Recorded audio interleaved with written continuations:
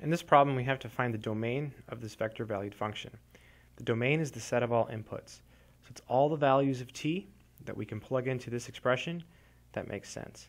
So t squared, this is okay because you can plug in anything here.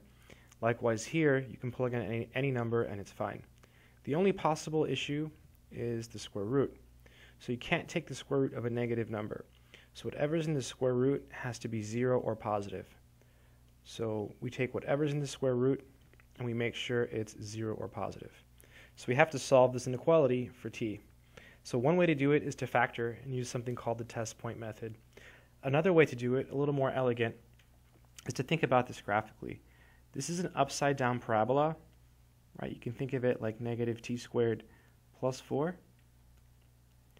And it's shifted up by 4. 1, 2, 3, 4. And it looks like that. This is 2 because 4 minus 2 squared is 0. And this is negative 2. Right? If you plug in 2 or negative 2 here, you get 0. So these are the x-intercepts.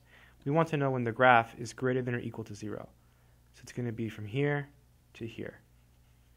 So it would be negative 2 to 2. And that's the domain of the vector-valued function. I hope that made sense.